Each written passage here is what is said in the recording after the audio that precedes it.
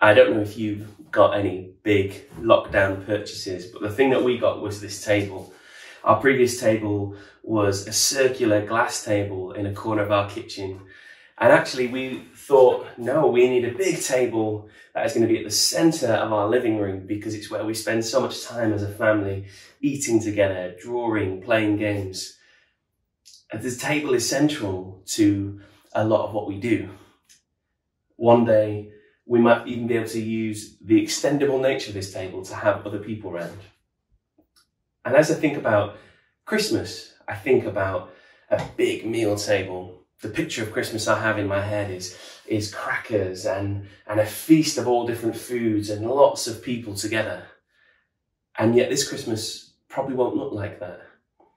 Struggle and circumstance, restrictions, us wanting to look after each other mean there will be spaces at the table, people we wished we were with, but we just can't be with. And that's going to be really, really difficult.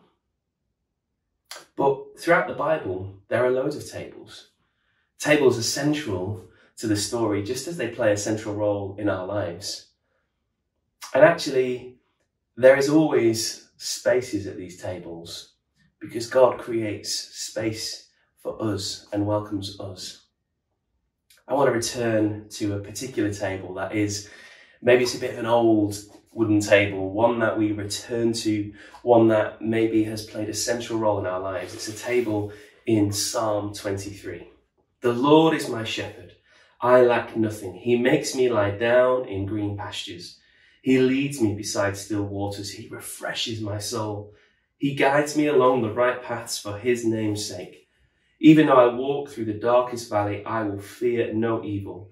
For you are with me. Your rod and your staff, they comfort me. You prepare a table before me in the presence of my enemies. You anoint my head with oil. My cup overflows. Surely your goodness and love will follow me all the days of my life, and I will dwell in the house of the Lord forever. As we focus on tables, we're going to take a little reading each day during Advent, journeying through some of the different meal tables in the Bible. And this table, I think, has a really beautiful way of us beginning, because David shows us that in the midst of darkness and trial, surrounded by enemies and difficulty, walking through the valley of the shadow of death, actually God has prepared a table. God has provided. He himself is our portion. He is what we need. He has laid a feast for us and said, come, sit with me. There's space for you. And what is it that God has provided on this table? Well, when we go through this psalm, I think there are some clues. The Lord is my shepherd. He offers us leadership and direction. He shows us where to go. I lack nothing. He gives us what we need. Not always necessarily what we want, but he meets our needs. He makes me lie down in green pastures. He gives us a sense of place and belonging, a place to rest, a place to be. Says you belong here. He leads me beside quiet waters. He refreshes my soul. He gives us peace and refreshing.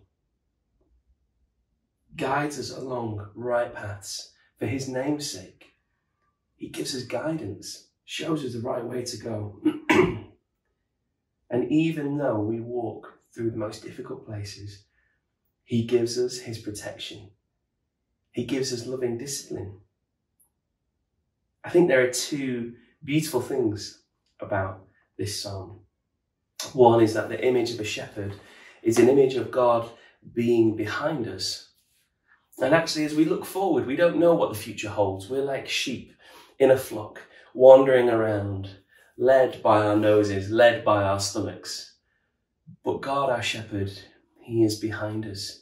He is watching over us. He is protecting us. He is gathering us together and gently leading us. And I think that's a beautiful picture for where we are right now. We don't know what is to come. We don't know how the world will be rebuilt as we struggle to come through the end of this pandemic. But God is with us. God is watching over us. He's protecting us. He has our back. And we know that if we start to stray off, He will gently come in and lead us and direct us. But as well as God being behind us, He is before us. He has prepared a table for us. He anoints our head with oil. Our cup overflows. His goodness and His love is with us, and we dwell in His house. God is before us. There is always a better future. There is always a promise that we are pushing forward to. These light and momentary troubles will be worth it. And why will they be worth it? Because the provision, the thing that God has laid on His table is His Son. Jesus says, He is the bread of life. He is living water. He is our portion. He is our provision. So I just pray that as we start this Advent season, as we prepare tables, as we make space in our hearts for the coming of Jesus, I pray that you would know God's loving direction. You would know His provision, and that He would make you so very aware of His peace in your heart today. Amen.